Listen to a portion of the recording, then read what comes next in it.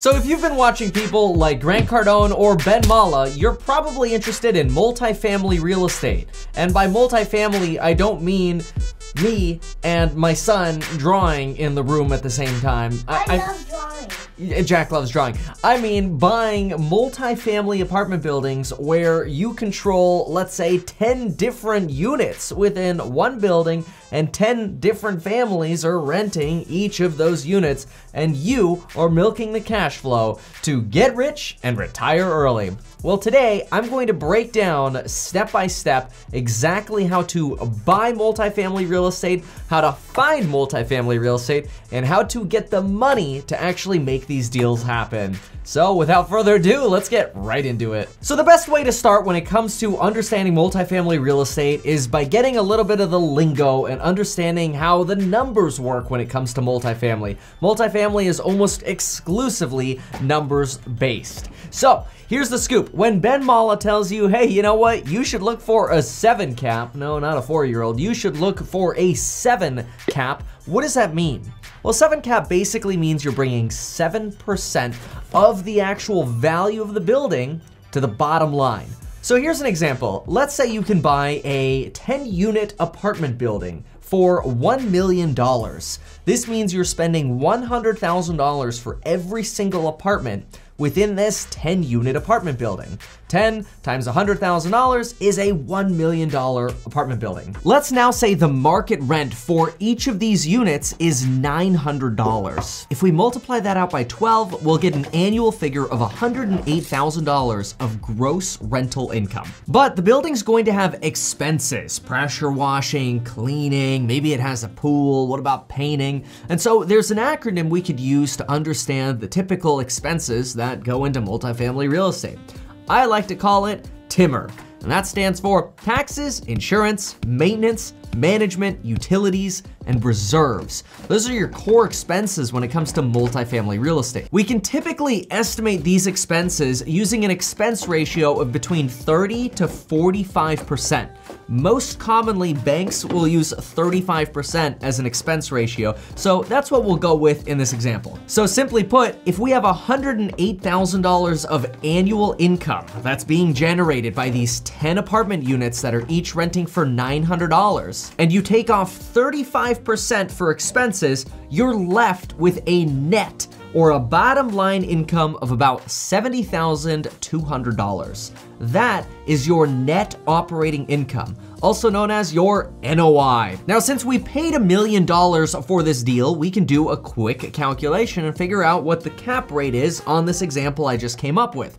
So since we have $70,200 at the bottom line, we can take that, divide it by the purchase price, and we get our cap rate. The cap rate in this case is 7.02%. So this way, if you went to any real estate investor and said, I'm buying a $1 million building with a cap rate of 7.02%, they can say, oh sweet, you're bringing $70,200 of income to the bottom line. Like that. Which, by the way, if you are going to be in Vegas later this month, consider stopping by my one-day in-person real estate investing crash course. Don't worry, there's nothing for sale at that day. It's just me, literally for a day, telling you as much as possible about real estate, single family, multifamily, everything. Doesn't matter how much experience you have, you're pretty much guaranteed to learn something. Hope to see you there. Oh, and if you want to come with somebody, make sure to shoot me an email at kevin@meetkevin.com and I'll get you a discount for coming with more than one person. So Ben Mallah's 7 caps are cool, but does that mean we only make 7%? I mean, don't we want to do better than 7%?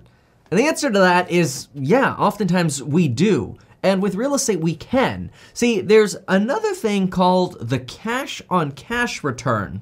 And we're gonna calculate that using leverage. See, if we bought this $1 million deal with $1 million of cash, our cash on cash return would just equal our cap rate. Both of these figures would be 7.02%. There's no magic behind the difference between these two figures. However, the big and most common thing that can change this formula is leverage. Leverage is essentially debt. So let's say we approach a bank and say, hey, we've got a really good deal on $1 million apartment building. Would you be willing to finance 65% of this property? Most banks, as long as there's sufficient cash flow, are more than happy to finance multifamily real estate. And things can get complicated there in terms of how much they'll finance, but simply put, in expensive areas like San Francisco or other parts of California, banks might only let you finance 50%, and sometimes they'll even finance less than 50%, which means you're putting more money down than you're able to borrow. However, in areas with higher cash flow, like in the Midwest, you might be able to finance with just 25% down on commercial real estate. Now, for the sake of this example, let's go with 35%. That is, we're gonna put 35% on this $1 million deal. So, $1 million purchase price, $350,000 is going to be our down payment, and don't worry, I'll talk about strategies for coming up with that $350,000. Then this means the bank is giving us a loan for $650,000 to help us buy this property. Now, in today's market, you could generally get financing for 4.5%, and that's pretty conservative because you might be able to get financing as cheaply as 4%. But let's go with 4.5%. So there are two types of loans that we can get. The first is called an interest-only loan. This is the easiest one to calculate, and this is like the investor's favorite loan to get because it minimizes your payment, which makes your paper return look bigger. I'll show you. If you don't follow yet, no worries, we're gonna walk through it. So recall that we're making $108,000 gross on this building. After expenses, we end up with $70,200. But now we have an interest-only loan of $650,000. So because this is interest only, doing the math on this is super easy. We don't even need a mortgage calculator. All we have to do is take $650,000, multiply it by the interest rate, and boom, there we have our annual interest expense. In this case, that means we're spending $29,250 in interest. So remember, we had $108,000 of gross income. After expenses, we had $70,200 left over, but now we have to spend $29,250 on interest. This is now going to leave us with about $41,000 after paying our debt. Note, I rounded by about $50 just to make the number a little bit more even. So now with a net of $41,000, we actually have a different return because we have financing. Things just got complicated, right? Well, let's make it super simple. Remember when we did the net operating income, we were trying to figure out how much money we were making on $1 million spent. We were making 7.02% on $1 million. That was our cash on cash return. It matched our cap rate. But now we have financing involved, and we only took $350,000 out of our pocket to control $1 million deal. So now what we're actually gonna do is we're gonna take our new net of $41,000 and we're going to divide that by the money we actually spent to control this deal. So $41,000 as a cash on cash return on $350,000 is 11.7% as a cash on cash return. Much better than the return if we've paid all cash for the deal. And this is very common. Once you introduce leverage into real estate, your returns tend to go up. And watch what happens later when I throw in the mix refinancing. Right, Jack? You're so cute. You're so cool. Thanks for being here with me. You're such a nice boy.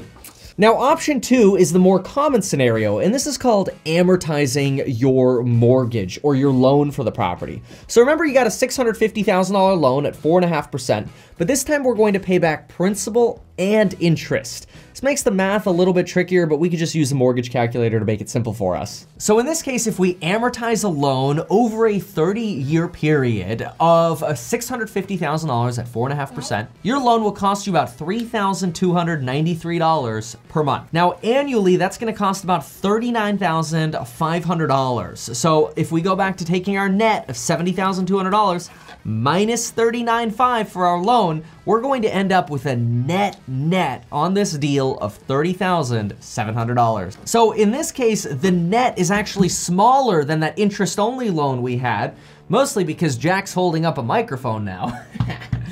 No, it's because you're actually also paying down principal. You're paying off the loan, which the more you pay off the loan, the more safety you have in a deal. So usually interest only, while it gives you more return on your cash, or it appears that way, you're not paying off as much of the deal as you could be paying off, which means you could have more risk if the market shifts. Principal paydown is a nice way to insulate yourself from market risks. Although you don't only want to rely on principal paydown either. So now let's figure the cash on cash return for this amortized loan. Well, if you're left with $30,700 and you divide that by the $350,000 you put down, you get an 8.7% return. So you notice that the highest return is the interest-only loan, then the amortized loan, and then paying cash matching our NOI's cap rate of 7.02%. So this is how you can see that debt can actually boost your returns in real estate. But financing isn't the only way to make money in real estate. In fact, now let's talk about the ways to add value to multifamily real estate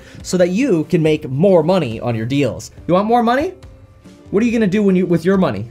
I'm gonna buy $100 gun. You're gonna buy a $100 gun? Yeah. What does that gun shoot?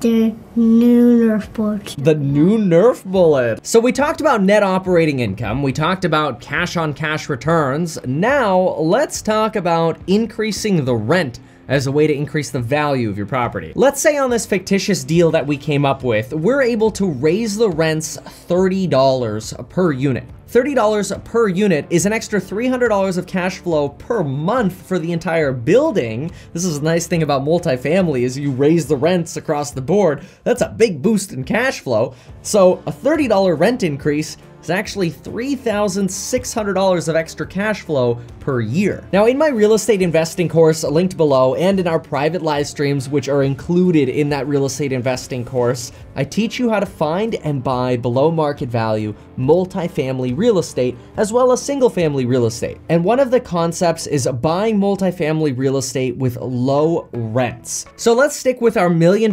building and say that we go into these $900 units, and for whatever reason, those units were being sold below market value. Maybe the owner hasn't raised the rents in a while. And now you go to the property and say, hey, I'm the new owner. Everybody's getting a $100 rent increase. Now this comes with some pros and cons and some risks. You know, what if all your tenants move? But in this fictitious example, let's say they all stay and they all agree to pay $1,000 per month now.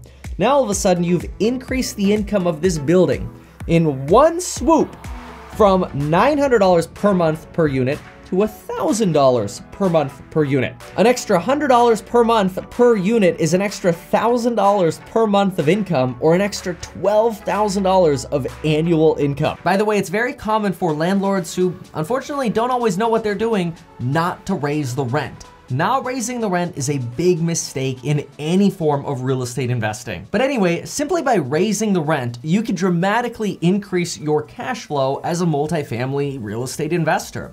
But there's something else that raising the rent unlocks for you almost immediately. And that is the next way to make money on multifamily real estate. Introducing the refinance. So the easiest way to talk about this and show you how the value of your multifamily real estate can go up when you increase the rent is by talking about a concept known as the gross rent multiplier. Here's how that works. If you buy this $1 million deal and it has a gross rental income of $108,000, you could divide $1 million by $108,000 of gross rent, and what you get is a gross rent multiplier. In this case, that multiplier is 9.26. That is how many times gross rent you are paying for the building. In other words, you are paying 9.26 times the gross rent for the value of the property that you're buying. You can approximately fact check this by taking $108,000 and multiplying it by 9.26. Now here's the cool thing. If you did type that math out, now try doing, instead of $108,000 by 9.26, put in $120,000 of annual gross income times 9.26. And remember, we paid $1 million for this deal. But now, if we keep that gross rent multiplier stable, let's say that's the gross rent multiplier for the market we're investing in, which becomes very important for how to value multifamily, and that goes into a detailed subject. Again, things we cover in the course linked below, but hey, you know what? Maybe we could share another video in the future if y'all like this kind of content on YouTube. I don't know if this is too lecture-y to be on YouTube, so let me know what you think if I end up deciding to post this video. Sometimes I worry that these more classroom-style videos come across as too, preachy, but anyway. Okay, so we bought the building for $1 million with a 9.26 times gross rent multiplier, but now we have more cash flow, so our gross rent multiplier actually tells us that the building is now worth $1.11 million, which guess what we can now do? We can now walk on over to the bank, and as long as the appraiser agrees that our gross rent multiplier is the same, this is approximately, I'm simplifying here obviously, we could probably get that same 35% down loan, maybe even better. But let's stick to comparing this as evenly as possible and go with a new 35% down loan. Well, 35% down, this time, instead of getting a $650,000 loan, means we can get a loan for up to $721,500. And all I did was take that 1.11 times 0.65, or that max loan amount, to represent 35% down. But the cool thing is, we already own the property, so we have equity in the property. We don't have to come up with that 35% down again. All we're gonna do is pay off our old loan, and we're gonna have some extra money. In fact, let's assume we're gonna pay some small loan fees, and we're gonna get this new loan of $721,000, minus some loan fees. Let's say we basically clear about $715,000. We're gonna pay off our $650,000 loan, and now we're gonna have an extra $65,000 of money that the bank just wrote us a check for because we just did a cash out refinance. That $65,000, by the way, is not taxed because just because you borrow against the property doesn't mean you have to pay taxes on it. Loans are not taxable events according to the IRS. Obviously, always consult a CPA and a loan officer and the proper professional. This is obviously just a video on YouTube for entertainment purposes only, and please don't sue me, bro. So we started this journey with $350,000 down, but we just did a cash out refinance and got $65,000 out of the deal because we raised the rents. This means we only have $285,000 in the deal, which means our return on investment probably just went up. Let's do the math. I'm gonna speed this one up a little bit, all right? You could do this math by following the same steps we talked about earlier. Speed this one up. So let's take our $120,000 of gross rental income, take off 35%, and we're left with $78,000 to go spend on stuff, or be a return on our investment, which is probably the better decision. But anyway, $78,000 of income, now we gotta pay our debt. If we get an interest-only loan, we are going to have payments in the neighborhood of $32,500. So $78,000 minus $32,500 leaves $45,500, which if we now divide $45,500 to figure out what our cash-on-cash return is, do not divide it by $350,000. We don't have $350,000 in the deal anymore.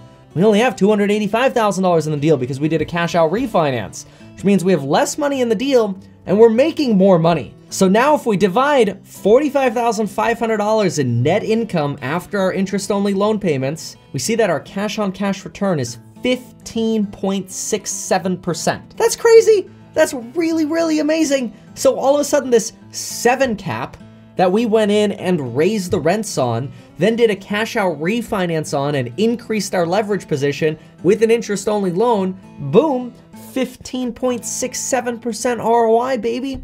But now let's go with the more conservative measure and assume that we amortize the loan, which is generally more common. That's oftentimes what you're going to see. So if you amortize this loan, you're going to have expenses of $44,000 for the debt. So $78,000 minus $44,000 leaves you with $34,000 of net income. $34,000 of net income divided by $285,000 that you have left in the deal works out to a return on your investment of 11.2%.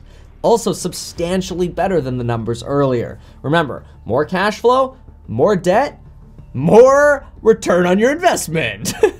So what's the next way to make more money on multifamily real estate? Well, the value add. So you could buy a deal with below market value rents. You could refinance it because you bumped the rents or whatever. Or you could change something about the deal that's going to make the property better and appeal to tenants more. Maybe you're going to reduce turnover, which increases your net. Maybe you're going to make an improvement like adding a swimming pool or creating a security gate and automatic gate as an entrance to this property. And all of a sudden you're going to increase the people's comfort. You're going to minimize the people loitering around on the property, and people might be willing to pay you more money in rent for this investment. This can unlock a few opportunities for you. So let's say you install this fence and gate, and all of a sudden you could raise the rent $50 per unit, and it cost you $50,000 to do it. $50 per unit times 10 units is $6,000 of annual income. So you're now making $6,000 more of money, and you spent $50,000 in improvements to make this deal happen. Not only is $6,000 on a $50,000 improvement a really good return on your investment alone, I mean, there's a payback period because you have to pay for the improvement, right? But guess what also just happened? Your ability to sell the property for more, or go back to the bank and refinance again to pull some more money out. In other words, that $65,000 you pulled out earlier, you could have used that to add value and then go refinance again and take the money out again. Now you can go overboard with leverage, and a lot of people did go overboard with leverage, and that's why a lot of people lost their pants in 2007, 2008, 2009, and you had a lot of foreclosures going on. It wasn't just single family, it was also overvalued multifamily. So you have to be very, very careful that you're not overpaying for real estate. Preventing you from overpaying for real estate is probably one of the biggest parts of my investing program linked below, and those live streams I do. There are a lot of people's deals that I look at where I go, whoa, are you sure about this one? And I go, no. But then there's an equal amount of people where I go, yes, buy this, yes. They're following the principles, they are winning, and people go close on deals that make them money. Now, where does the 1031 tax deferred exchange come into play? Well, if you don't want to refinance your deal, you can sell the deal. Problem is, when you go to sell, you have to pay taxes on your gains. So here's a quick way that works. Let's say you buy a building for $1 million, you sell it for $2 million, and you've put $100,000 of improvements in, and you had $100,000 of other expenses and realtor fees and all this. So in other words, you basically made $1.8 million on a deal you bought for $1 million. Now, subject to some adjustments like depreciation, recapture, and all this crap, you basically had about an $800,000 profit on the deal. $800,000 of profit taxed at a long-term capital gains rate, depending on which state you're in, and it's gonna be at least 20%, is like $160,000 in taxes. That sucks. Nobody wants to give the IRS $160,000 on a multifamily deal, especially since even if you paid the taxes, what would you probably do after you sold the deal? Well, you'd probably just go reinvest it into real estate, because that's what everybody says to do, is if you make money, go reinvest it. So what's a cool thing that you get to do with real estate? Well, in real estate, you get to take advantage of something called the 1031 tax deferred exchange. And this basically says, hey, IRS, we know we owe you $160,000, but would you mind if we just caught up with you later? We're gonna be reinvesting all of our profits into real estate again and providing housing for people. So you guys cool if we just catch you later? Now the answer to that is simple. It's yes, as long as you don't touch the money. And this is where you need something called an exchange accommodator, who's basically going to hold your profits until you go find another deal to go place that money into. That way you've never actually touched the money. As soon as you touch the money, you get taxed. So don't touch the money. What I wanna teach you right now are some basic ways to find deals and get the money for deals. First things first, how do you hunt for deals? Well, when it comes to multifamily real estate, I hate to say it, but deals can be far and few between. That is, there aren't that many deals on the open market right now. So here are the common ways to find deals. Number one, you go on a website called loopnet.com and you type in multifamily real estate in whatever area you're searching for real estate in. That's a great way to get sort of introduced to the multifamily real estate market and kind of see who the power players are in your neighborhood in terms of commercial real estate brokers. The second option is the multiple listing service. This usually syndicates with like Zillow and Redfin, so if you click multifamily real estate, it shows up there. But most big deals don't show up in the MLS, in the commercial real estate space. Usually, you have to leverage broker connections to get into these larger multifamily deals. In fact, a lot of multifamily real estate is sold before it ever hits the market. This is why I teach in my programs linked below that you have to leverage the connections that you build with your circles, and I teach you exactly how to build those connections and circles as well. You do have other options, and these are options like what the wholesalers do, where you can mail owners or basically farm for owners. This is a strategy, but usually relatively low odds. So the best deals you're going to get are going to be off-market deals.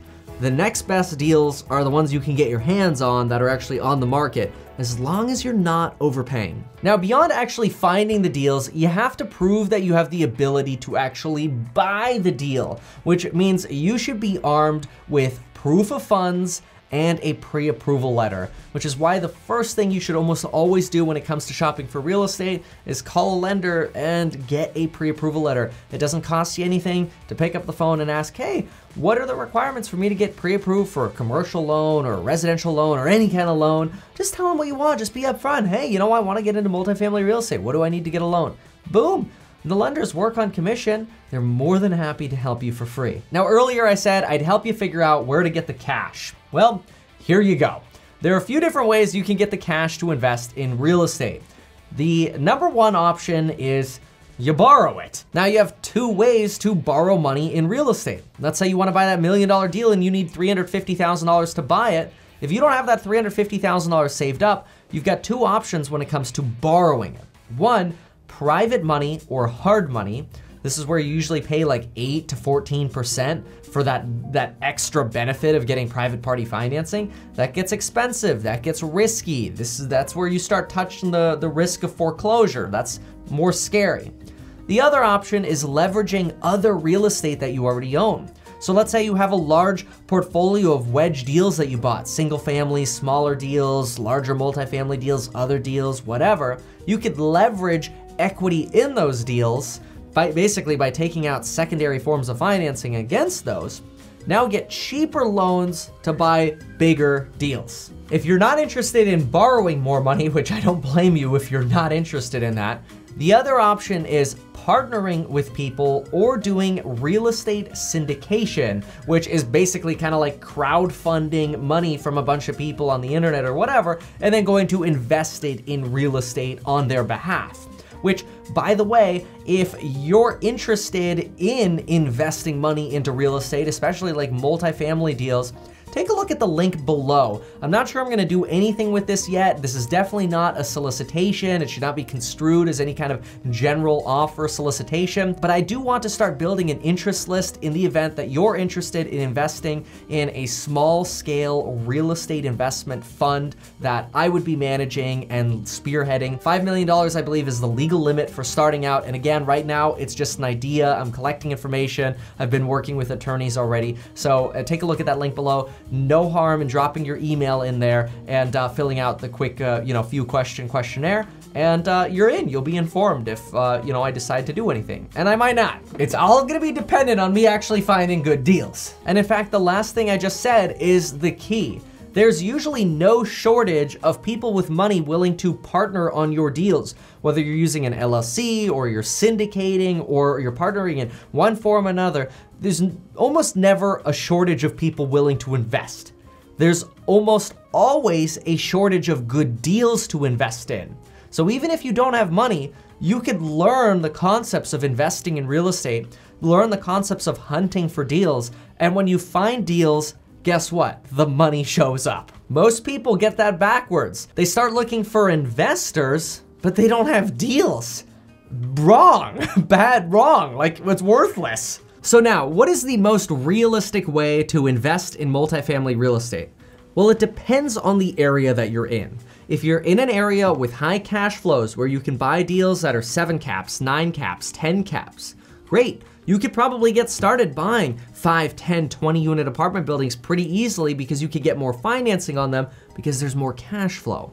If you're in an area with lower cap rates, like you do the cap rates on multifamily and they're like 3%, 4, 5%, starting with multifamily is going to be a little bit tougher. And because multifamily is so competitive right now, most people are going to be better off starting by finding single family wedge deals. Now, since this is a multifamily video, I know that a lot of people are gonna hear that and they're gonna cringe or start pulling their hair out, or maybe you've clicked out of the video by now. Oh well, sucks for you. But I just wanna be real here. There's like no competition in the single family space. So if you wanna build your net worth fast, it's not a bad idea to start small and work your way up. Nobody starts with a 100-unit apartment building unless they already had a ton of dough in the coffers. If you don't yet have money, if you don't yet have a net worth, if you don't have experience yet, and you haven't built a portfolio yet, maybe consider starting with some really sweet wedge deals. Get yourself 10 of these golden tickets, build a net worth, become a millionaire, and then take your assets and start scaling into some big deals. And that's when things start getting real fun. But you gotta put in your dues. And you know what? There's nothing wrong with putting in your dues on easy deals like single family wedges. So there you have it, folks. Thanks so much for watching, and until next time.